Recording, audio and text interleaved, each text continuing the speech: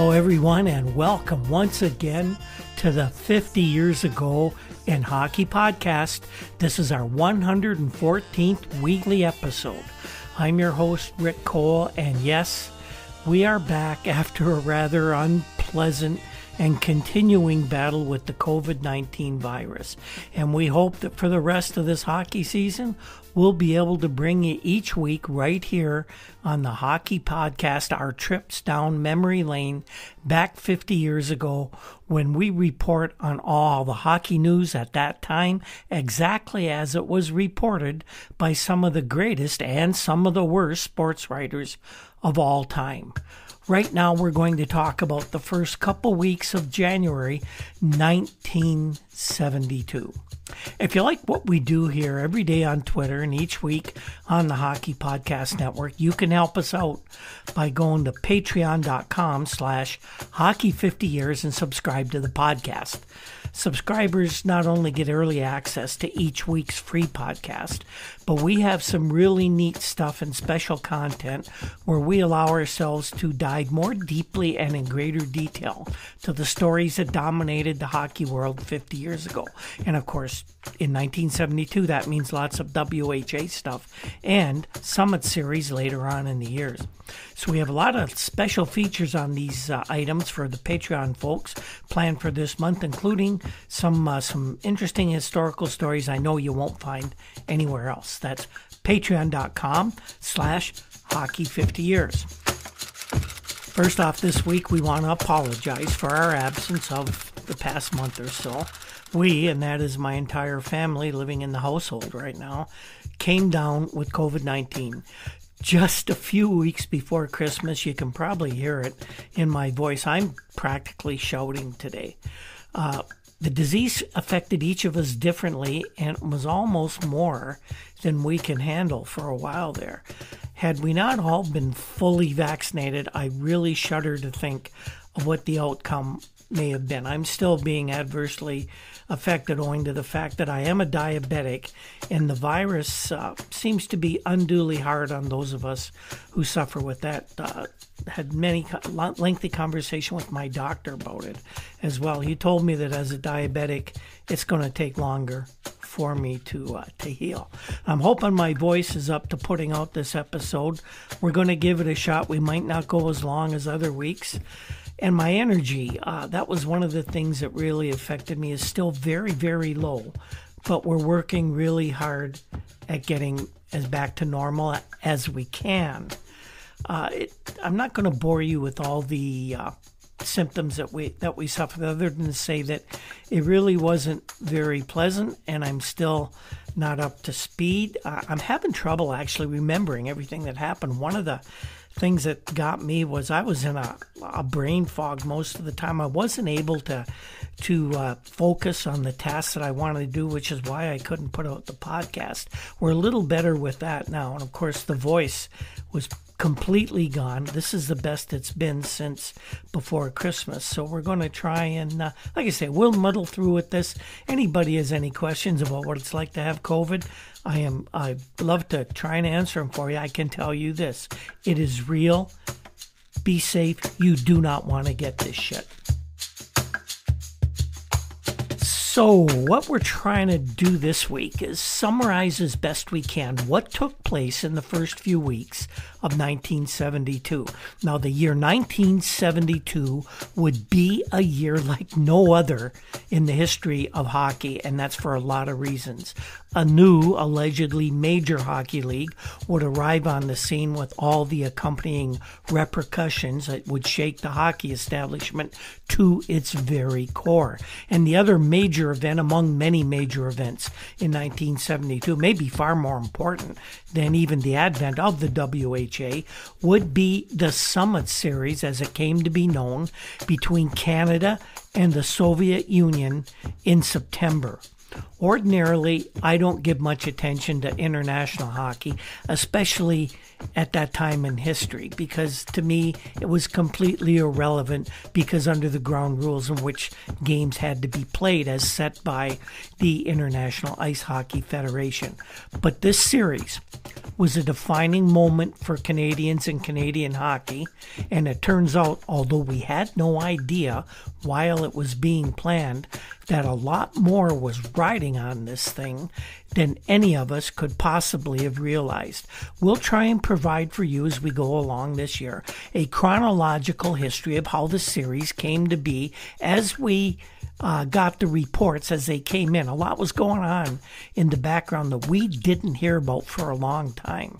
And we'll talk about what everyone thought of it as the preparations were being made to play the games, and of course, reaction around the globe to the results when the series finally was played. And we'll give these as reported by the most important journalists of the time, both in and outside of the world of sports. The year 1972 is going to be quite a ride, my friends, and we hope we'll be able to provide to you a front row seat to what was at that time the greatest show on earth. And by the way, years later, that is how I described my job as a police officer during an interview with a journalist at that time in the 70s, 80s, and 90s. So in this high-level overview, the early part of January, we'll pick one story from every day to begin with January 1st. Of course, we had Jim Proudfoot of the Toronto Star giving us a bit of a review of a book released by New York Rangers defenseman Brad Park, featuring what a lot of us figured were some outlandish quotes by the young Ranger defenseman. The best chapter by far of Brad Park's outspoken new book, Play the Man, is the one in which he tells how he feels about the Boston Bruins.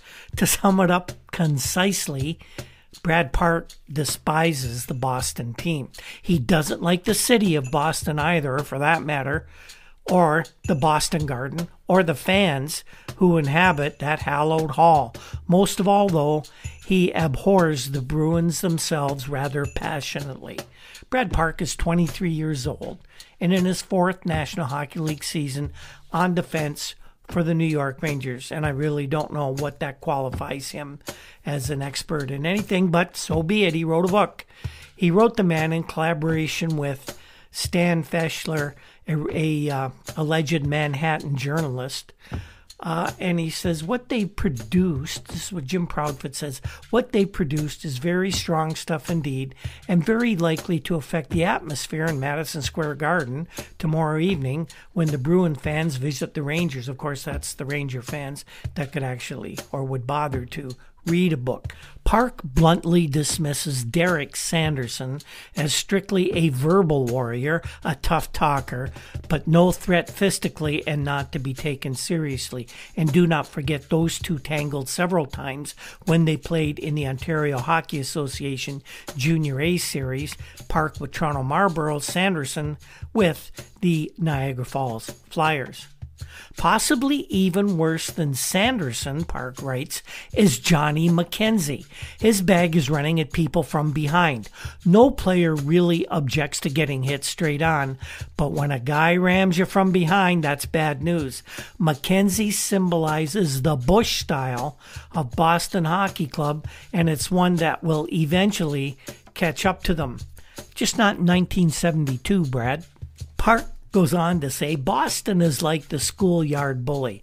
Push the little guy around as long as the little guy won't fight back. But when the little guy fights back, the bully, he doesn't know what to do. That happens to the Bruins. You must play their game, lay the wood on them, and get them thinking about getting hurt. The Bruins have two different styles of play, Park figures. At home, according to Brad, they're bloodthirsty animals, but on the road, they're just a good, strong hockey team. The big bad Bruins image is one that has been cultivated carefully by Boston management. Supporting that claim, Park says players undergo weird transformations when they move to Boston. Take Kenny Hodge, Brad suggests. When he played for Chicago, he was a relatively peaceful skater whose primary aim was scoring, and in Chicago he didn't do that much. But as a Bruin, he suddenly started picking fights all over the place. Park even lectures Boston's Ted Green, who almost died after a stick fight during the 1969 preseason series, and he missed the entire season. Many people believe Green got exactly what he deserved, Park says, because he was nothing more than a hatchet man, and there's no two ways about it. After he recovered and returned to the NHL, I thought he might have learned something from his experience, but he hasn't. Ted Green is still carrying that stick high and doing the same dumb things he was doing before he got hurt. One of the livelier guessing games around the NHL, according to Boston Globe sports writer, hockey writer Tom Fitzgerald, involves the probable groupings of the 16 teams with the induction of the new entries, Long Island and Atlanta, next October. The first plan of the Board of Governors is for 4 divisions, although you shouldn't necessarily count on that being put into effect, says Tom Fitzgerald. In case the overlords of hockey do pursue that initial intention, here is the ray, one strictly unofficial gathering of kibitzers, sports writers talking things over, speculated on how it's going to work out without complications from the NHL's curious sense of geography. Tom doesn't name names here like Northwest, East, South, like the NHL probably would. Of course, the NHL lacks complete vision, ingenuity, creativity to come up with names that don't mean something geographically. So we'll call them A, B, C, D. Division A would be Boston, New York, Philadelphia, and Pittsburgh. Not bad. Division B, Montreal, Toronto, Detroit, and Long Island. Division C has Chicago, Minnesota, Buffalo, and Atlanta. This ensures that Buffalo has some team they'll be able to beat. And Division D, St. Louis, Vancouver, California, and the Los Angeles Kings. Now, before anybody raises a holler, let's admit that the last one at the moment represents quite a collection of weak sisters. A little more bluntly, losers. Because there will be difficulties of this nature and a lot of strong wills hauling and tugging in every direction, it's not likely that this decision will be resolved as hoped by the time the All-Star game in Minnesota later this month. In fact, Bill Wirtz of the Chicago Blackhawks, the owner there, says that there's the possibility of so much conflict that the governors might just settle for 2 18 divisions, just like the old Major League Baseball, 8 in the American, 8 in the National League. Now, you should pay some attention to Bill Wirtz's opinion, too, because he is chairman of the Board of Governors of the NHL, that is, and he is a strong voice in the Council of the Owners, especially now that Conn Smythe isn't around to call him a dog in a manger, as he did at least once in board meetings back in the day. If they do go for the 8-team setup, mull over these possibilities. The East Division would be Boston, Toronto, Montreal, New York, Philadelphia, Buffalo, Pittsburgh, and Long Island. In the West, Chicago, Minnesota, St. Louis, Detroit, Vancouver, Los Angeles, California, and that far western city of Atlanta. That puts a lot of the real power in the East again, but there'll be a deep feeling about maintaining the natural direct rivalries of the league's old teams.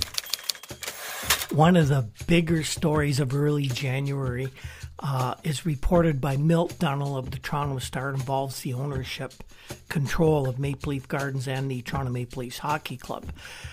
Milt writes, a dogfight for control of Maple Leaf Gardens and the Maple Leaf Hockey Club was threatened between Harold Ballard, the president of the Gardens, and members of the Smythe family.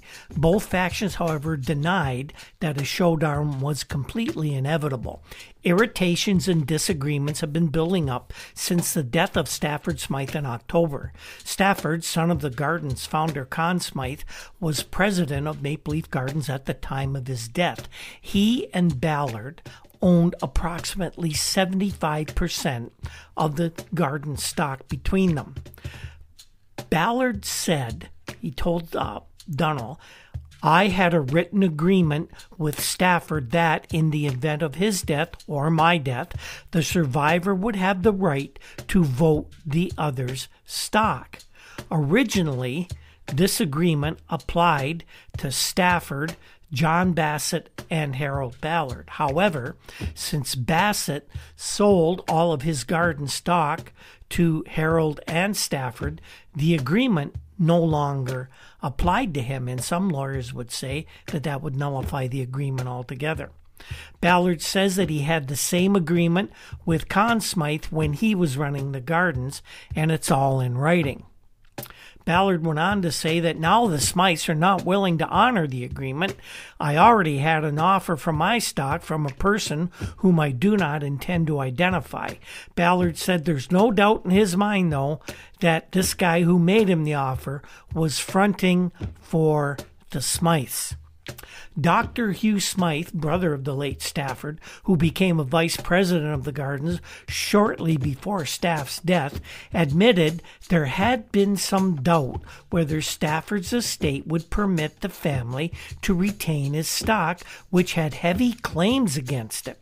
When Ballard and Stafford Smythe bought out Bassett last September, they did so with the loan of almost $6 million from the Toronto Dominion Bank. We, Hugh Smythe said, the Smythe family, had to deal with the question of whether Stafford's block of shares would have to be sold after the disagreements in the Guardian's executive suites came out in the open. It now becomes clear that the Smythes are in the Gardens to stay. Thus, the 10-year development of the Gardens and the hockey club becomes increasingly important for us. I would not say there's open disagreement between us and Harold, Hugh Smythe said. He went on to say there are some things about which the Smythe family is very unhappy, and these are things that were being discussed right at that time. Hugh Smythe says, it was I who nominated Harold Ballard to be president of the Gardens, and I would be pleased to have him stay there provided the Gardens policies are consistent with what we believe they should be. We're going to see that in our interests we are well represented. Of the 735,580 shares of Garden stock which have been issued, Ballard and the Smythes account for 510,000, and Ballard himself owns 260,000 shares. January 5th saw a bombshell of a story out of Detroit that really shook up Red Wings fans and actually people all over hockey. Reported by WXYZ Television, a Detroit station. Their sports director is a fellow by the name of David Dials. He came out with a story that hockey star Gordie Howe, who retired earlier this year as a player, was reported to be severing all ties with the Detroit Red Wings, the only professional hockey employer he had ever known. Gordie and wife Colleen flew to Florida on January 4th to tell owner Bruce Norris, who's staying at his Homosassa Springs winter home, that he is stepping down as vice president of the organization. Dave Dials said, it's our understanding that Gordie is disenchanted with the way things are run at Olympia Stadium. He's very unhappy with the tasks assigned to him, and he's stepping aside and severing all ties with the Detroit organization. One of Gordie's hockey-playing sons, Mark, 16 years old, said he didn't know anything about it. Mark said that everything seemed to have been going okay, and he hasn't seen or heard anything about his dad's disenchantments. Red Wings officials, of course, were not available to comment on the report. The Red Wing officials just said they weren't available, but a source close to the team said Howe told Bruce Norris he was resigning by telephone before leaving for Florida. Apparently there was a discussion between the two that took place, and Bruce just told Gordie to get to Florida where they talk about it. Now, Gordie, the source in Detroit, told Dave Niles, doesn't want to pose as a title head. He doesn't like his job because he basically doesn't have anything to do, and you don't do this to the greatest player in hockey history. The Canadiens did it with Maurice Richard. That did not end well. And the Red Wings seems to be playing the same games with this, how the old white men that run hockey teams, big league hockey teams, seem to operate. Howe's specific duties as vice president of the organization have never been spilled out by club officials. Meanwhile, Joe Vargo of the team's publicity office said he had not heard any such rumor, and that Howe just completed moving his stadium office from the back of the building to right up at the front. Well, the story made the rounds all over the NHL. That story we gave you was from United Press International. The Associated Press a few hours later said that Gordie had spiked a rumor that he's quitting his job as VP of the Red Wings, that he did say he hasn't felt totally involved with the National Hockey League team, and he hinted that there may be friction between him and other front office executives. Now, I just wonder what other front office executives Gordie could have been unhappy with. Maybe Jim Bishop, maybe Ned Harkness. Well, Howe was contacted at the Miami airport after he met with team owner Bruce Norris, and he said, I guess I was a little too strong when I told a couple friends I was going to Florida to see Bruce and see just what I was supposed to be doing for the hockey team. Probably that's how this thing got out of perspective. But really, Gordie emphasized, I am not quitting the Red Wings. Gordie said, if I wanted to be stronger than Bishop or Lincoln Cavallari, then I could be. But my office is in the PR now, and if they want to come and see me, well, that's just fine. They can come and see me. Now, the Bishop that Gordie mentioned is, as I said, Jim Bishop. He is the executive director of the Red Wings, who reportedly has had disputes with Howe and his wife Colleen over management of the NHL Wings and the junior Detroit Red Wings. And the Howes are members of the junior Red Wings board of directors. Link is Lincoln Cavallari, the general manager of Olympia Stadium, where Detroit plays its home games, and where Howe and other team executives have their offices. The 43-year-old Howe retired last September after 25 years as a superstar right wing, and they immediately named him as vice president of the team, as well as vice president of Norris's National Investors Life Insurance Company and Norin Corporation, which is a realty firm. Howe said he's been working on consolidating Norris's insurance agencies, but Gordie says the process is slow and it's going to be at least another 2 years. Well, the Howe affair, as it was come to be called, seemed to be somewhat diffused the next day in this statement by Gordie himself. Gordie was appointed director of public relations for the Red Wings by Norris. That came out as a result of their meeting, and that seemed to have eased tensions, but there are statements here that tell you exactly what was going on in this whole mess. Now, it was decided Howe would be put in charge of public relations, but Gordie wasn't so sure about this. And what he wasn't sure about is if this is what he wanted in the long run. Running public relations department has nothing to do with the hockey team. And Gordie wasn't going to be able to influence anyone with his strategy either.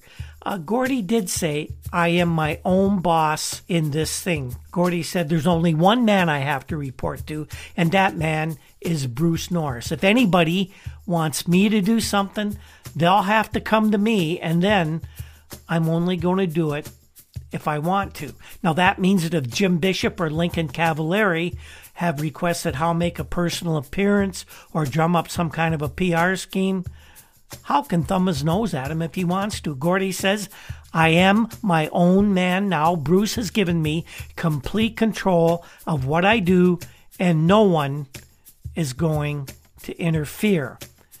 So Gordie doesn't say how long he's going to be doing this. He doesn't see himself really remaining in this current position for much longer than a couple of years. Gordie ends his story by saying, when I retired, I had a dream that I would become involved in Bruce's insurance companies. And that's what I had been preparing for the last few years of my playing career anyway. So Gordie Howe remains with the Red Wings, but you can tell that it's a hot, stinking mess in the front offices at the Olympia Stadium in Detroit.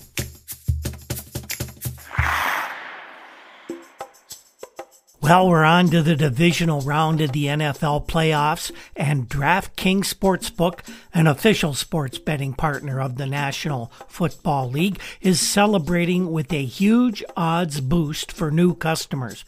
Counting down to Super Bowl 56, new customers can get 56 to 1 odds on any team. That's right. Just bet $5 and get $280 in free bets if your team wins. If Sportsbook isn't available in your state yet, you can still get in on the action of the divisional round. Everyone can play for huge cash prizes with the DraftKings Daily Fantasy Football Contest. DraftKings is giving all new customers a free shot at millions of dollars in total prizes with their first deposit. Download the DraftKings Sportsbook app right now. Use promo code THPN for the Hockey Podcast Network and get 56 to 1 odds on any NFL team. Bet just $5 and win $280 in free bets if your team wins. That's promo code THPN for 56 to 1 odds at DraftKings Sportsbook, an official sports betting partner of the NFL. You must be 21 or older. This is New Jersey, Indiana, or Pennsylvania only, and only for new customers. A $5 minimum deposit and $1 wager are required. Only one per customer, and there are some restrictions that do apply. See DraftKings.com/sportsbook for all the details. Have a gambling problem? Please call 1-800-GAMBLER. On January 7th, Canadian Press carried a story that involved Punch Imlach, the general manager coach of the Buffalo Sabres and one of the more outspoken and controversial personalities in the entire hockey world. Punch Imlach, coach and general manager of the Buffalo Sabres, according to Canadian Press, was taken to a Buffalo hospital after complaining of feeling ill. Paul Whelan, the public relations director of the NHL club, said that Imlach hadn't collapsed or fainted, but that he complained of feeling faint and he was pale and drawn looking. But Whelan said, as Punch is, he was still talking when he left there. He wasn't talking much, but he was still talking. Red Burnett followed that up the very next day with a story that Punch had suffered a mild heart attack at his offices at Memorial Auditorium the previous day. Burnett reported that Punch was reported to be in satisfactory condition in the coronary case unit of Deaconess Hospital in Buffalo, to where he was rushed after complaining of chest pains. Punch has suffered a mild heart attack and will be in hospital for 2 or 3 weeks, said Dr. George Collins, a cardiologist and a Sabre team director who has been treating the former Maple Leaf general manager coach. He is in excellent frame of mind, said Dr. Collins. He's taken news of his benching better than most people would expect, but he's not going to be allowed visitors for 10 days at least. The doctor says that Imlach is going to have to take it easy at his home for a few weeks after being released from hospital. So in the meantime, while the Punch is going to be off duty, I guess you're going to have to say, people are going to have to run things. Here's what's going to happen. Joe Crozier is going to take over as the bench boss, the coach of the Sabres, until Punch is able to return to that job, and we don't know if he'll even be back this season.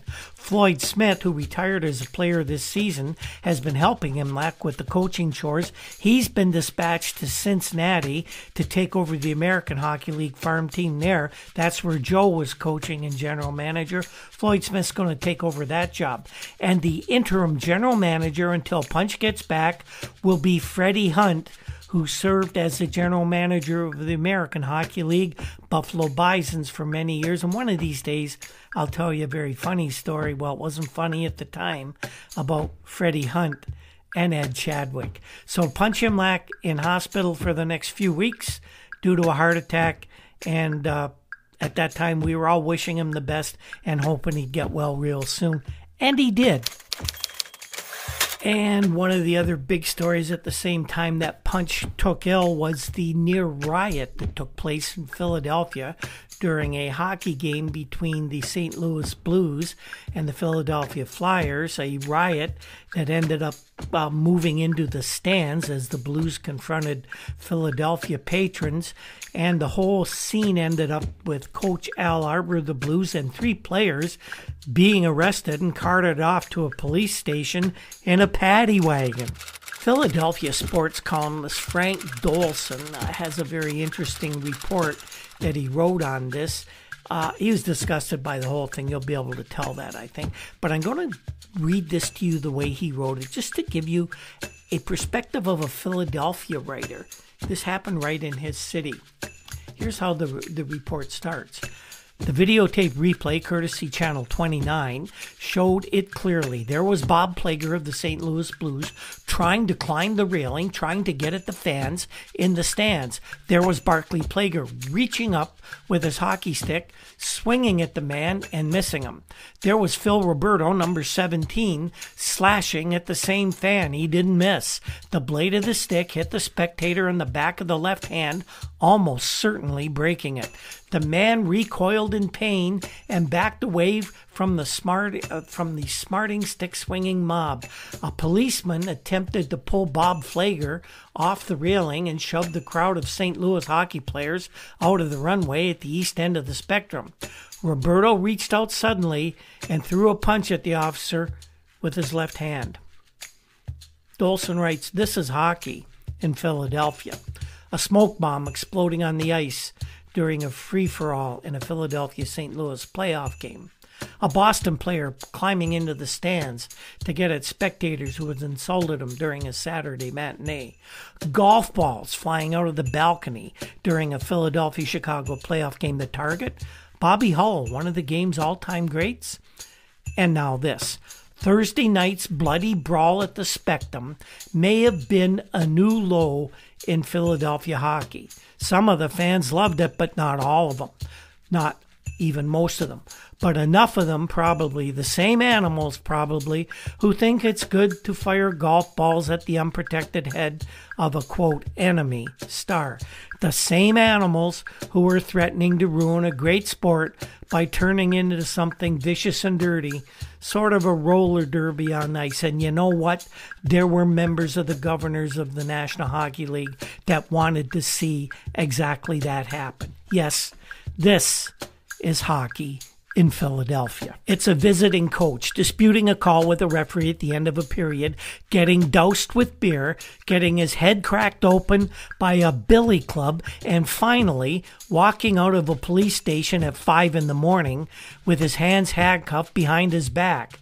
The first beer went on Al Arbour, said a local attorney who was sitting in Section 20 with a bird's eye view of the entire ugly affair, and it was poured down the back of his head and neck. This brought great laughter from the people upstairs. The attorney, who requested that his name be withheld, was upset over what he had seen and heard and concerned over the brutality displayed by some of Philadelphia's hockey fans and at least one Philadelphia policeman.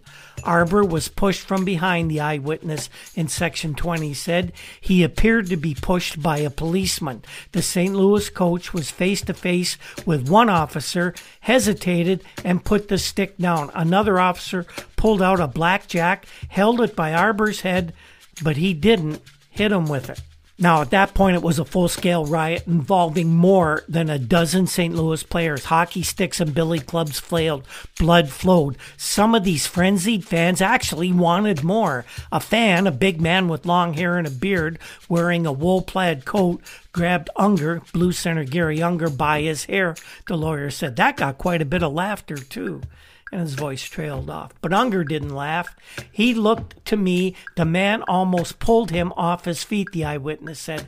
Unger got livid. He motioned to the fan. The guy made an attempt to throw a folding chair at him. He lifted it to shoulder level, but I guess he didn't throw it. Before the battle ended, before Thursday night's poor excuse for a sports event was completed, there were more casualties than goals. 2 players, 4 fans, at least 2 policemen. No wonder the man in Section 20 called it, quote, a disgusting display. Yet, this is hockey in Philadelphia. It is the president of the Flyers, Joe Scott, accosting the vice president of the Blues, Lynn Patrick, in the Spectrum press room a few minutes after the battle ended. Scott was angry because the game was being delayed to give the St. Louis players a chance to sharpen their skates. Shut up, Patrick told him. I don't have to shut up, Scott retorted. When you try and beat the police up, you're in the wrong city. Well, you're in the right city. Damn right. We've taken it from you from the Blues for 4 years, and we ain't going to take it much more. And so it went. To the fan brutality and the police brutality and the front office vulgarity, you'd have thought this was World War III they were fighting, not a game between 2 particularly bad National Hockey League teams. But this is hockey in Philadelphia. It's the visiting coach, 10 stitches in his head, and 3 of his players, one of them, John Arbor, with an even bigger wound, being led to a police station after a game. And it's Sidney Solomon Jr., the Blues president, following them. Ordinarily, there might have been a small victory party. On this night, there was a long wait in a small room. They kept me sitting in that room until 5 a.m, Solomon said. They treated us like absolute criminals. Now, at this point, Solomon was home. The worst was over, but his voice still throbbed with anger. The police acted as if his men were guilty. 4 policemen pressed charges. After a reasonable time, they let them, the officers that is, go home. But 4 Blues, the president of the Blues, remained in that small room. We guaranteed we'd be there for trial on February 7th on charge of assault and battery on police officers, disorderly conduct, etc., Solomon said. We assured them we'd stand trial. We weren't thugs. We weren't criminals. We weren't going to run away. No, they weren't thugs. They weren't criminals. They were just a bunch of angry Canadians who threw punches at policemen, slashed at fans with their hockey sticks, and in a couple of cases got clobbered with billy clubs. So they sat there, along with the head of their hockey club, waiting for the wheels of justice to turn in the wee hours of the morning. We didn't eat or anything, said the Blues president. Finally, the wait ended. It was time to see the magistrate. The lieutenant came in and made the men, they were Al Arbor, John Arbor, Phil Roberto, and Floyd Thompson, and I neglected to mention Floyd. He was actually the 4th player. He made them stand up, put their hands behind their backs, and he handcuffed them.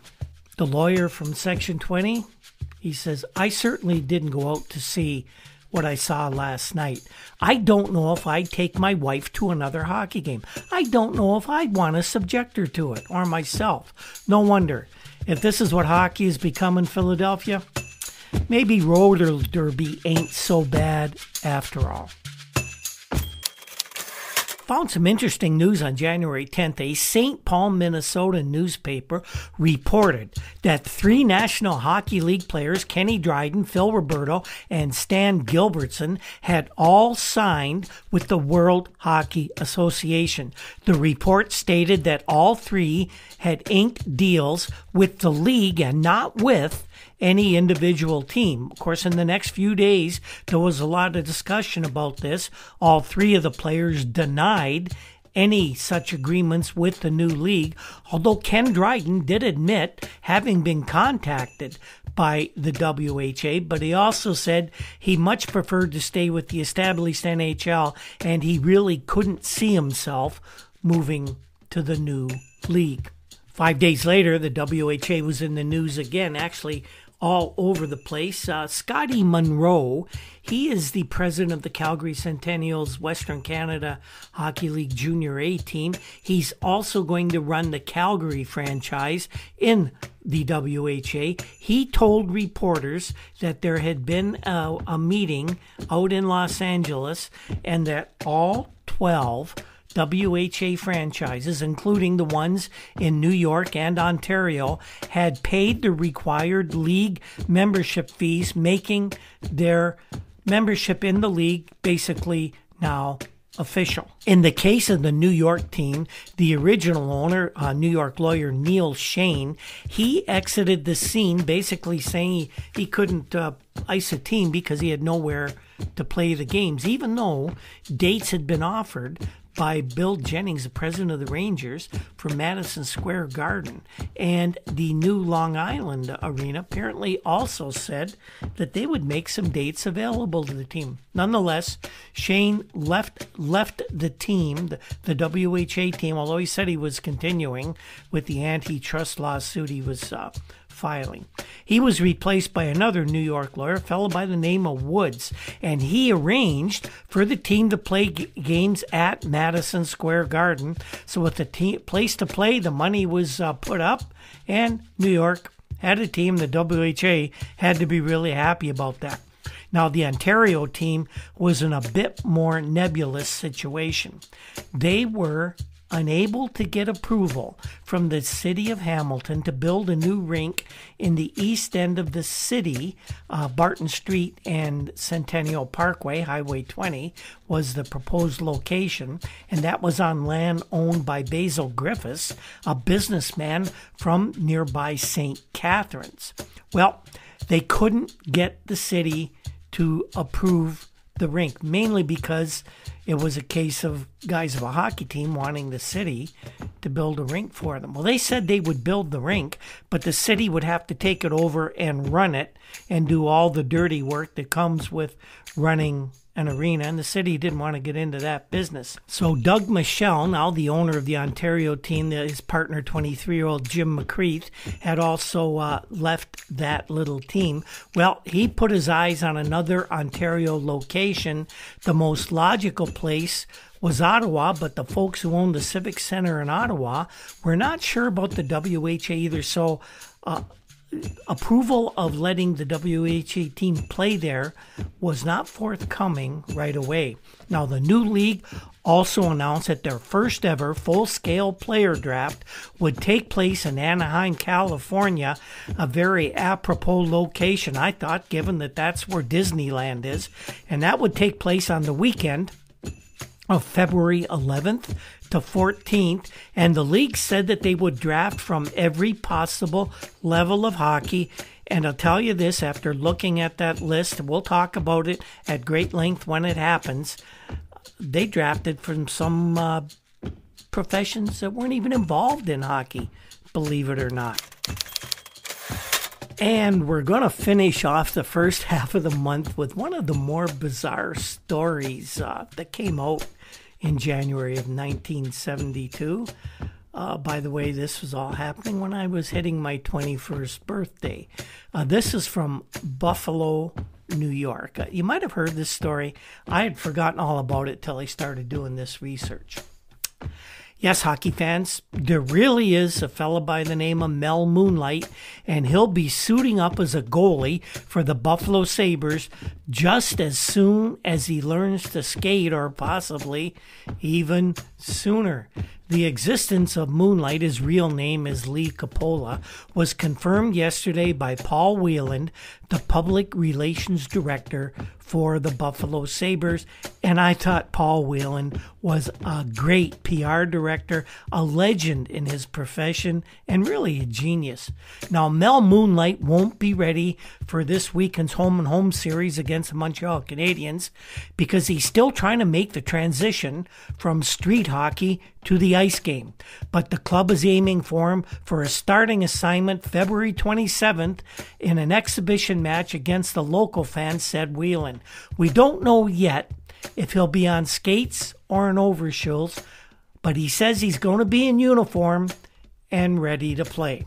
The Sabres had issued a news release last week announcing that Moonlight, Rookie of the Year in the Niagara Street Hockey Association last season with 10 shutouts in 45 games and a goal against average of 10 a game, has been training with a local skating instructor behind closed doors. When the instructor stops laughing, we may unveil him to the public, Coach Punch Imlach had been quoted as saying. Whelan said Coppola, alias Moonlight, is a local newspaper writer with some street hockey experience who's determined to make good on his threat to appear in uniform next month.